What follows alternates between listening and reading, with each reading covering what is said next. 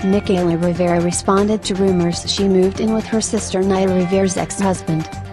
Nickayla Rivera, sister of the late Glee star Naya Rivera, has found herself in the news this week as rumors emerged that she's moved in with Naya's ex-husband, Dorsey.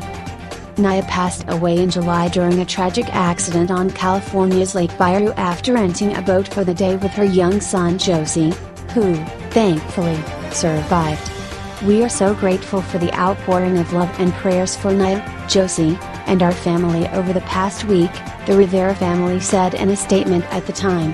While we grieve the loss of our beautiful legend, we are blessed to honor her everlasting legacy and magnetic spirit.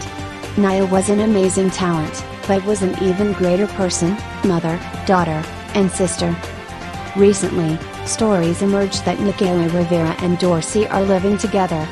While Nickayla didn't confirm or deny the claim, she did speak out on her Instagram stories. In the darkest time of my life, the only thing that is important is my friends and family. Showing up for my nephew, even though I can't show up for myself, she wrote. I'm not concerned with the way things look because no one can see each agonizing moment we all endure.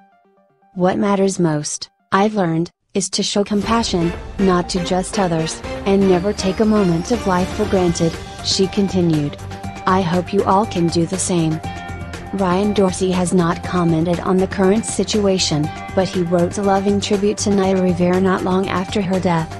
I have hundreds and probably thousands of snaps and videos that Josey will have forever and know his mama loved him more than life, and how much fun we had together as he was growing up, he said.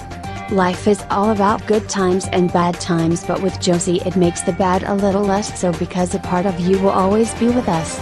He'll never forget where he came from. We miss you.